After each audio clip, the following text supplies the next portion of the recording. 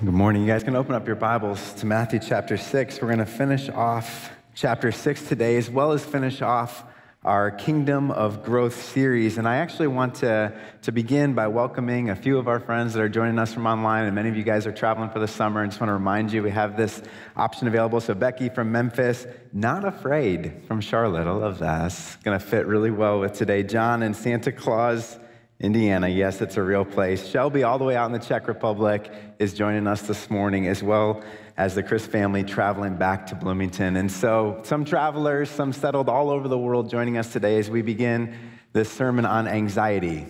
And as soon as you hear that word, maybe your palms start to sweat a little, the heart starts to race a little bit. It's an experience that all of us face to some extent or another. And so I just want to read Matthew chapter 6 to kind of lay the groundwork for where we're heading today. We're going to talk about anxiety as we finish our Kingdom of Growth series. And so verse 25 of Matthew chapter 6 says this: "Therefore I tell you, do not be anxious about your life, what you will eat or what you will drink, nor about your body, what you will put on.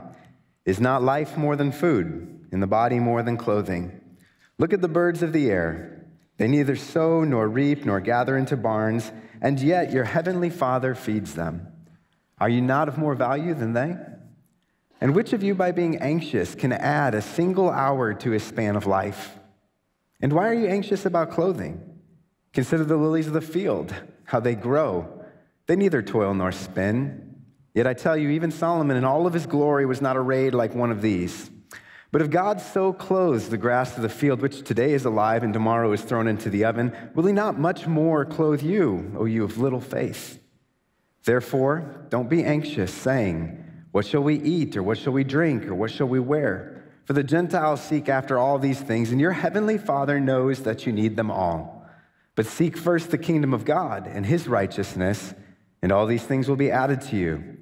Therefore, do not be anxious about tomorrow, for tomorrow will be anxious for itself. Sufficient for the day is its own trouble." 3 times in those couple of verses, Jesus says, don't be anxious. Don't be anxious. And again, now that I've said the word about a dozen times in this sermon, maybe now the palms are sweating, the heart is racing, and you're starting to have a visceral kind of in-body experience of anxiety. Anxiety can be described in a number of emotional words, a number of emotions, a number of feelings. It might be manifesting in fear. It's when we're afraid. It's when we're uneasy. It's when we're nauseated, nervous, restless. It's when we're preoccupied with something. It's when we're worried, when we're scared, when we're tense, when we're fearful, when we're terrified, when we're insecure, indecisive, hypervigilant, and cautious. And you may have noticed in verse 30, that little phrase again. We used it of Peter a couple of months ago when we were talking about Peter sinking in the waves. Oh, you of little faith. And sometimes as Christians, we're a little bit insensitive to anxiety, and we kind of think of it as the affliction of the unfaithful. Anxiety is not the affliction of the unfaithful. In fact, it's a natural response to a fallen world. A few weeks ago, we talked about anger and how all of us as image bearers of God have this capacity for anger. And in Genesis 1 and 2, there was just no reason to be angry. Everything was harmonious. Everything was perfect. Everything was integrated and as God intended it to be. And in Revelation 19 and on into eternity, there's no reason for anger. There's also no reason to be anxious. Anxiety is an experience that you and I have between Genesis 3 and Revelation 19. And it's not unique to us. In fact, every page of Scripture, you might be able to argue, every page of Scripture includes people feeling anxious, all the way back to the patriarchs. Do you remember our forefather Abraham? You think he got a little bit anxious when the delay in God's promise of a son took effect? There's a whole episode with Hagar that would probably justify thinking that Abraham got a little anxious. You think he got a little anxious walking up the mountain when God had commanded him to sacrifice his son? You think he was a little nauseated at that experience? You think Moses was nervous? You think he was a little bit uneasy about going back to Pharaoh? In fact, he says that I don't want to go. I'm not a good talker. He didn't have confidence. He didn't have surety in his ability to speak and to liberate the people. We see it in David throughout the Psalms. We see it in all of the prophets. There's this general anxiety that the people of God were experiencing. We see it in the exile. People like Esther. You think Esther was a little bit nervous about going before the king? a little bit uneasy about that, a little tense. She asked her uncle Mordecai to have the entire people fast on her behalf because it was such an extreme experience, such an intense experience, such an uneasy, unnerving, disorienting experience. We see it as Ezra starts to lead the people back. We see it with Nehemiah building the wall of Jerusalem. We see it in the Gospels. We see it in John the Baptist sending his disciples as he's in prison to ask Jesus' disciples, hey, is Jesus the one? Is he the one or not? We see it in a host of Jesus' companions. I think we see it in Jesus himself. Father, if it's possible, let this cup pass from me.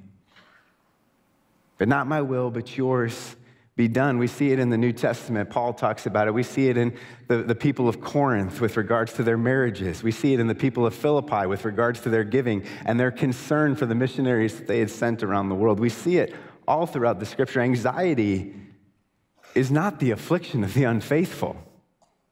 We all experience it.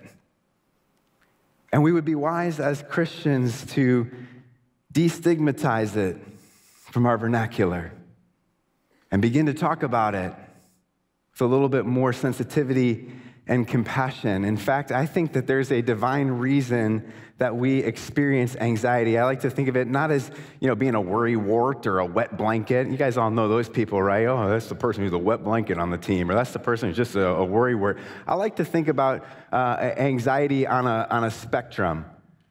And there are different kinds of experience of anxiety. At this end of the spectrum, low-level anxiety is modest. It's what you feel when you get a little bit uneasy, a little bit tense. It's modest, but it's also manageable. You can continue on with the rest of your day. You can continue on with the rest of your life.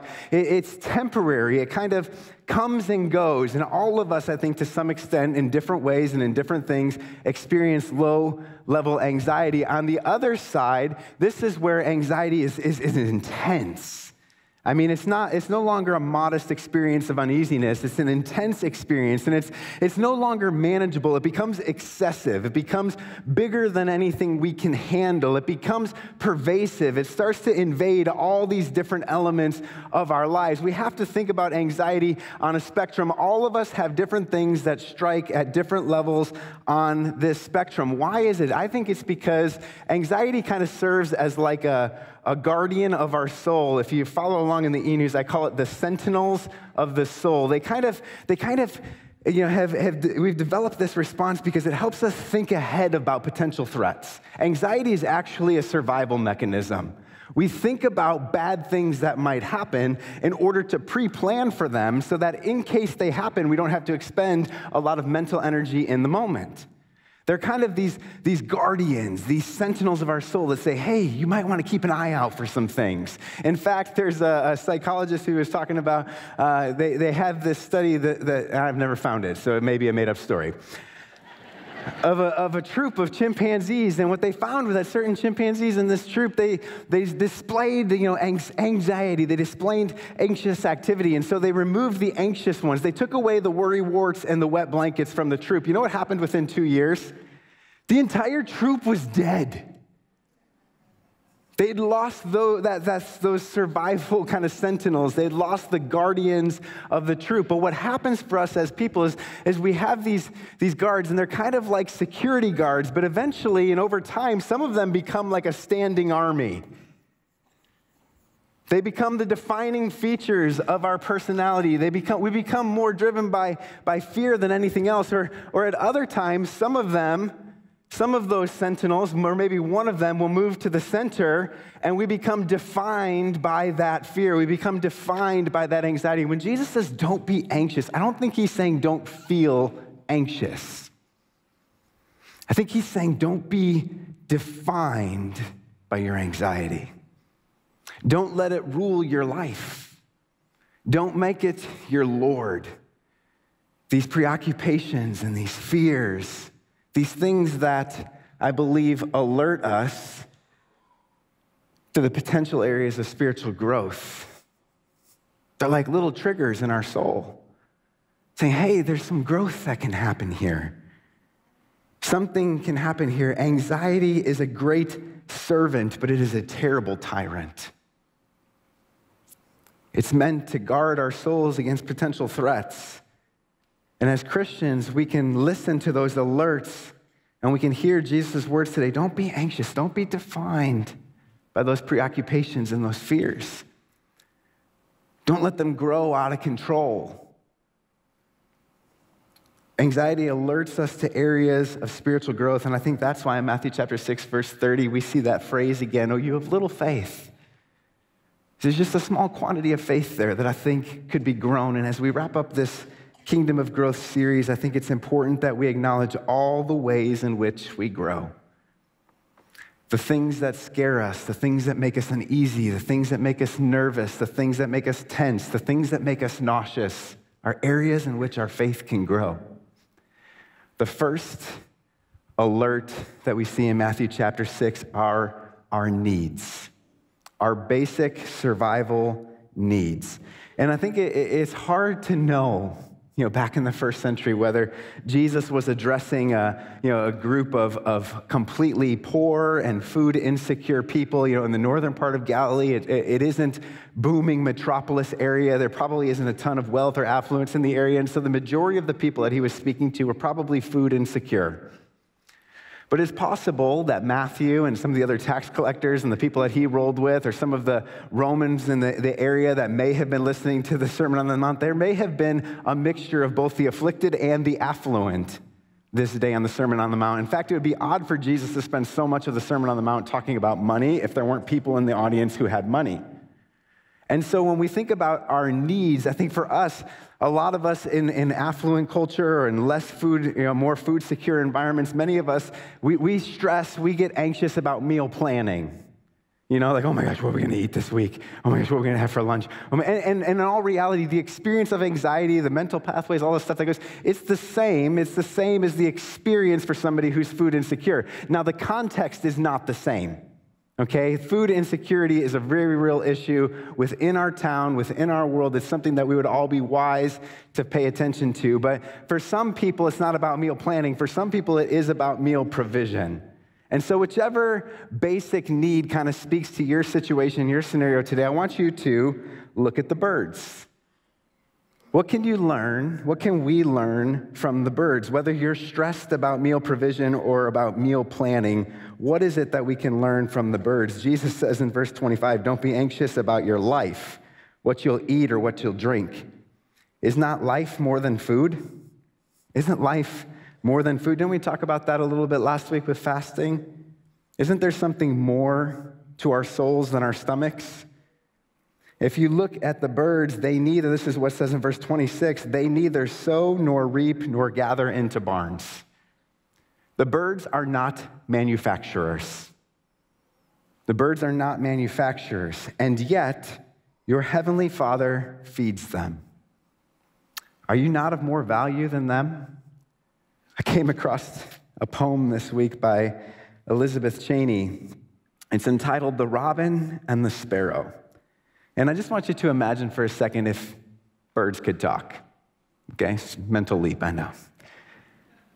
But envision kind of a robin and a sparrow sitting on their branch, or maybe one's on the fence, one's on the branch, and this is what they speak to one another. Said the robin to the sparrow, I should really like to know why these anxious human beings rush about and worry so.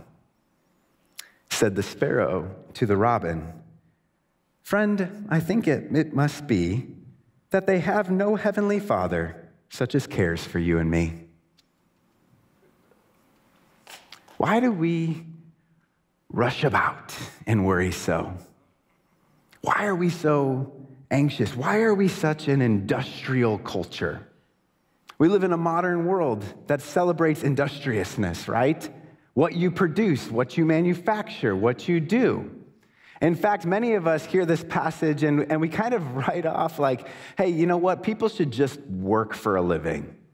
That's what they should do. And I don't think that this is an exemption from work. In fact, if you take the entirety of the New Testament passages like 2 Thessalonians 3, where Paul is talking about their labor in Thessalonica, he says, hey, if you don't work, you don't eat.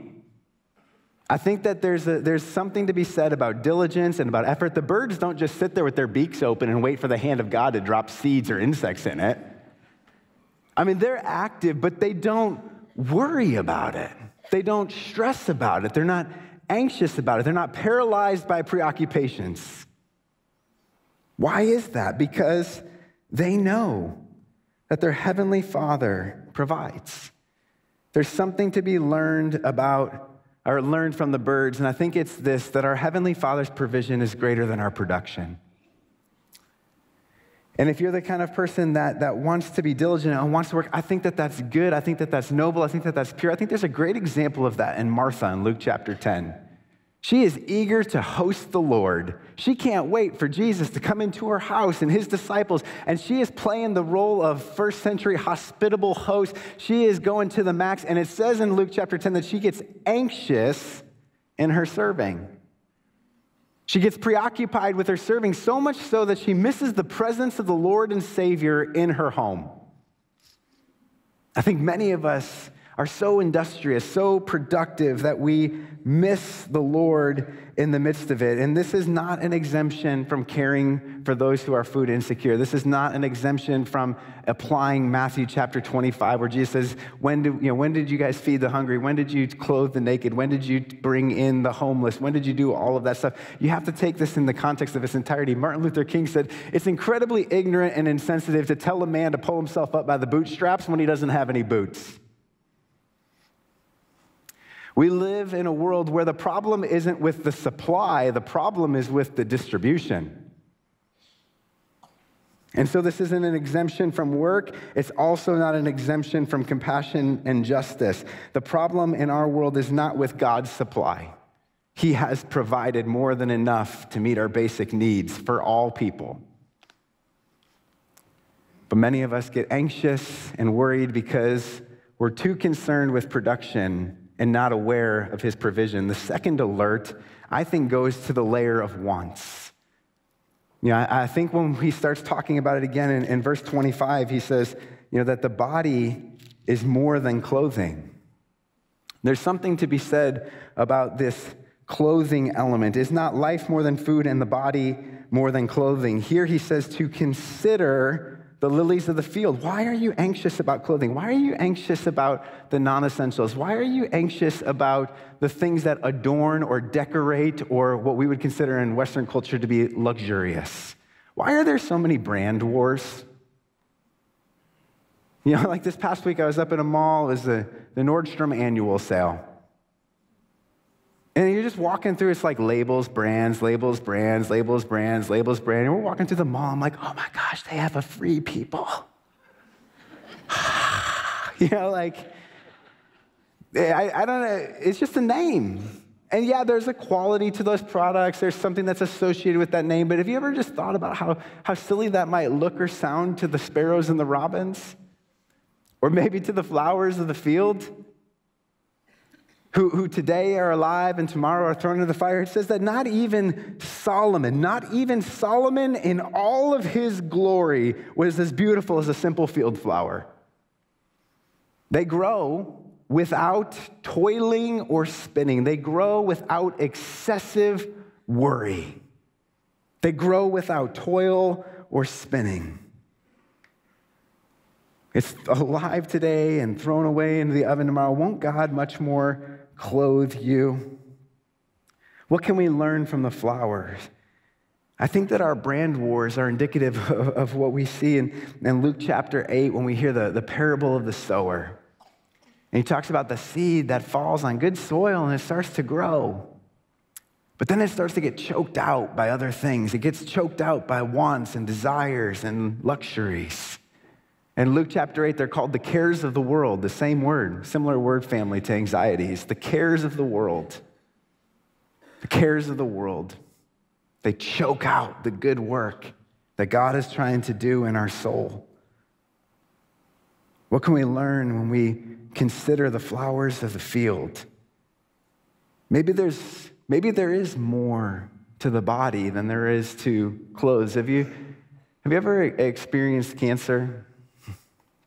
Someone in your family or you personally?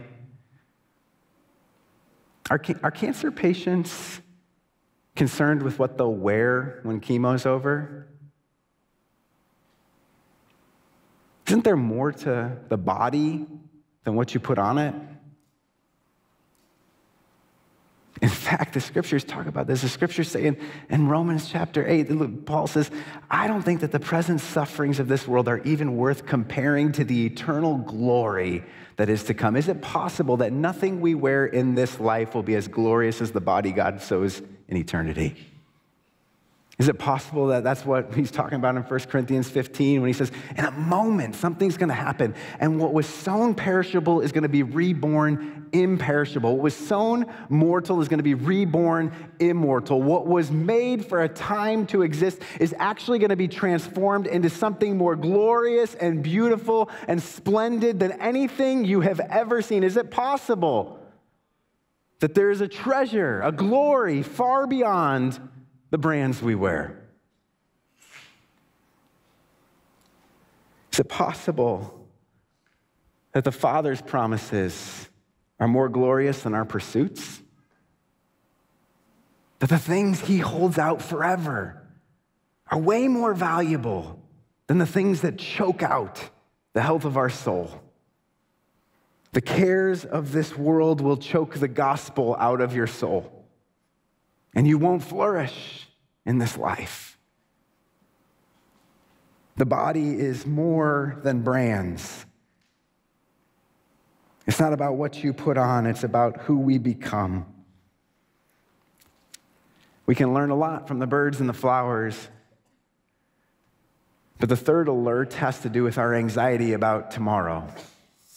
We have these anxieties about our needs, our basics, our essentials, and then we have these anxieties about our wants, our desires, our luxuries, and then we also have this anxiety about what the future is going to hold and what's going to happen tomorrow and how is everything going to play out and how is it all going to turn out. And this is what Jesus says at the end of chapter 6. He says, therefore, don't be anxious about tomorrow.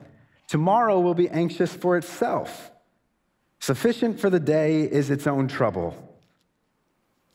What can we learn from the world? He says, the Gentiles or the unbelieving world, everybody is seeking after the basics and the essentials. Everybody is worried about tomorrow. Everybody is lorded over by their anxieties, their fears. And many of the people in our lives, and if we're honest with ourselves, many of us from time to time, we just think, if I only had fill in the blank, then I wouldn't be so worried. If I only had more of something, more money, more influence, more power, more control, if I only had more of something, then I wouldn't be so anxious. I wouldn't be so worried about tomorrow. If I could just make sure I knew exactly what was going to happen and have complete agency to make that happen. If I didn't have these uncertainties, then I would be okay. He says the Gentiles are asking the questions, what shall we eat? What shall we drink? What shall we wear? They seek after all these things. That's what their pursuits are. They're going after all of these things. That's the first thing on their mind. What do we eat? What do we wear? What do we drink? What's going to happen? Your heavenly Father knows that you need them. He knows. He knows exactly what you need. Everything that you need, he knows. He knows it in its entirety. So seek first the kingdom of God and his righteousness, and all these things will be added to you. You know what I have found with seeking stuff? Mo mammon, mo problems. You know what I'm saying? I used to think, well, when I get married, my anxiety about being single will be gone. You know what happened when I got married? I started worrying about my wife. We wanted to have kids. We're like, oh, when we have kids, our lives will be filled with so much joy and enrichment. You know what happened when we had kids? We started worrying about our kids. I thought, man, when I make this amount of money, we're trying to make ends meet, but if I could just get up to this level, then all that would be fine. We would, and now I'm looking at buying a bigger house and spending more money. It's just like, the anxiety just keeps coming. More stuff brings more anxiety. And some of that stuff in its origin is good and beautiful stuff, but none of it was made to be at the center point of our soul. Anxiety grows with resources and responsibilities. Anxiety grows with resources and responsibilities. It's not eliminated. Once you have everything you need and once you have everything you want, you start worrying about losing everything you have. Sufficient for the day is its own trouble. In fact, in Matthew chapter 6, verses 19 through 24, he says, there's two treasures that people go after. There's two ways of looking at your life. There are two masters that we serve. And you can't be divided. You got to be all in on heavenly treasures, the kingdom of light, and your Lord and Master Jesus Christ. You got to seek first his kingdom and his righteousness. What do we learn from the world? Our Heavenly Father's righteousness yields more peace than riches. If you're looking for the opposite of anxiety, what did they experience in Genesis 1 and 2? And what do we hope for in eternity, Revelation 20 and onward? What do we hope for? What are we aching for? What are we longing for? What is our soul craving? Our soul is craving peace. The opposite of anxiety is peace. And we're made to live in this harmonious, unified, integrated, beautiful state of peace. And you know what? Stuff doesn't bring it. People don't bring it. The peace that your soul is thirsting for does not come separate from the kingdom of God and his righteousness. All the other stuff comes after. All the other stuff is added after the kingdom of God and his righteousness. I really, really, really wish that this passage didn't end with verse 34. Sufficient for the day is its own trouble. But just like we're not exempt from work, and just like we're not exempt from caring for other people, we're also not exempt from trouble. Jesus doesn't promise the absence of troubles. In fact, in John chapter 16, verse 33, he says, in this world, you're going to have trouble. It's going to be hard. It's broken. It's fallen. There's stuff that is going to make you anxious. There's going to be challenges. There's going to be evil and wickedness and injustice. There's going to be pain and brokenness. In this world, you will have trouble. And then he says right after that, but take heart. I have overcome the world. Take heart. I have overcome the world. A new day tomorrow will bring new trouble tomorrow. Just like today brought some level of trouble. Probably started in the parking lot. It's always something, right? It's always something. It's always something. New day, new trouble.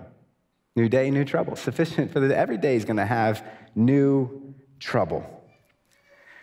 But there's this beautiful passage in Lamentations chapter 3 about what happens every day. In Lamentations 3, verse 22, it says, the steadfast love of the Lord never ceases. His mercies never come to an end. They are new every morning. Great is your faithfulness. New troubles bring new mercies. And new mercies bring new growth. And so each and every day when we face trouble, we experience God in a new way. Each of our preoccupations, each of our anxieties, each of our stressors, each of our fears alert us to an aspect of our faith that can grow, where we can experience new mercy. I grew up in this old school church, like older school than the Bloomington campus. Old school church. And in that church, there was one hymn that we used to sing all the time that I felt like was really driven by the men. And I don't know why, but just the memory that I have of this song is like, it was like this little church, the pews, the stained glass would start shaking, because it was just like full-throated worship. And it's a song that was written in 1923 by a guy named Thomas Chisholm, but it was anchored in Lamentations 3, and this song just seemed to come from a deeper place. The kind of place where we can take our pain and turn it into praise, the kind of place that says, great is thy faithfulness. Great is thy faithfulness. Morning by morning, new mercies I see. All these things, all these worries, all I have needed thy hand hath provided. Great is your faithfulness, Lord, unto me. A new day brings new trouble. A new day brings new mercy. New mercies bring new growth. And that's what this Kingdom of Growth series has really been about. It's how God's great faithfulness grows our little faith. God's great faithfulness grows our little faith. I'd like to invite you guys to stand with me today. Go ahead and stand. We're going to flow through a few scriptures here, but I just was preparing this week. I don't know, and I don't know how much pain, how much uncertainty, how much stress, how much fear, how much anxiety is in a room of this size. But I would imagine if we could feel it the way God feels it, it would be heavy. And I think we have to destigmatize it. We have to get away from our fear of talking about it. And there's just a few things that I'd like to do as we make an invitation this morning, an invitation to prayer. I'd like you to think about what troubles you today. What is it that's troubling you today? Sufficient for the day are their own troubles. I know you walked in with stuff today. I know you walked in with stress. I know you walked in with fear. I know you walked in with preoccupations. I know you walked in today with worries. What is it that's making you anxious? Have you identified it? It'll probably change the way you worship if you can at least acknowledge what it is. In 1 Peter 5, it says this, humble yourselves, therefore, under the mighty hand of God, so that at the proper time he may exalt you, casting all your anxieties on him because he cares for you. God cares about whatever it is that's stressing you out. He wants you to cast it on him, to literally throw it down before him. He'll receive it because he cares for you. He's that kind of God. He's not disinterested. He's not going to rebuke you. He's not going to call you stupid for worrying about that. He cares too much about you to hurt you like that. And in Philippians 4, it says this, don't be anxious about anything, but in everything, every detail, every matter of life, but in everything, by prayer and supplication with thanksgiving, let your requests be made known to God. And the peace of God, which surpasses all understanding, will guard your hearts and your minds in Christ Jesus. If you are seeking peace today, then I want to invite you forward. Bring your trouble up to one of our staff members, elders, or volunteers who are up here to pray with you today. Bring your trouble. Let's cast your anxiety before the Lord. And with prayer and supplication and thanksgiving, let's let our requests be made known to him so that the peace of God that surpasses all understanding will guard your heart and your mind in Christ Jesus. You don't have to be anxious. He offers peace.